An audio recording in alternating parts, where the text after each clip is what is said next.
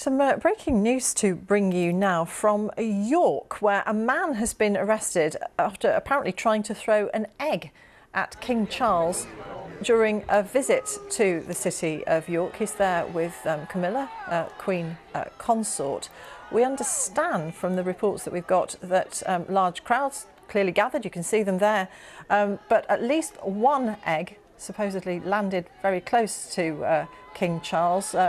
Police officers, quick to the scene where they were able to tackle the man in the crowd. Let's speak to our correspondent Fiona Trott, who's in York. Fiona, tell us more about what's been going on.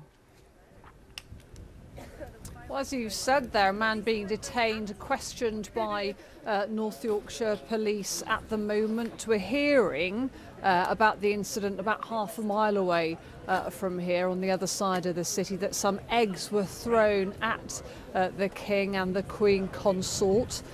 So police investigating that incident at the moment. They didn't hit the royal couple. This happened about half a mile away from here, the York Minster. The King and the Queen Consort made their way from Micklegate here to the cathedral. They arrived here about 5 minutes ago.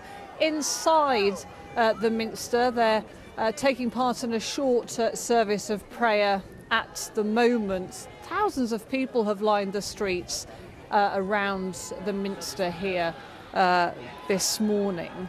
And they're waiting for the couple to come out of the cathedral later, where there will be an unveiling of a statue of the late Queen Elizabeth. You should see it behind my shoulder here now. It has a purple cover over it at the moment. It feels like a very personal moment for the King, of course. This will be the first statue that will be unveiled since the late Queen passed away, and of course many memories here of the Queen too in York.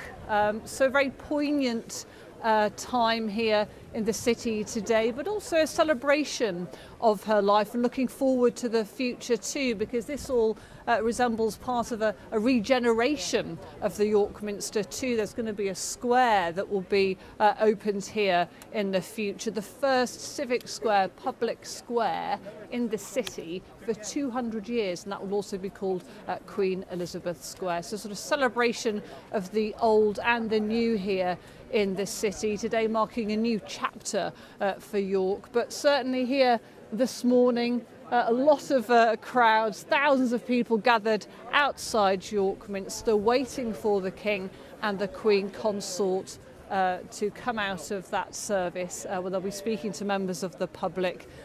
We heard about that incident about half a mile away from here at Micklegate when they arrived in the city. A man being detained by North Yorkshire police after what appears to be some eggs were thrown at the royal couple. That man being questioned by the police at the moment, but certainly a very, very warm reception here despite the cold and the wet here in the city this morning. Very warm reception from people here at York Minster.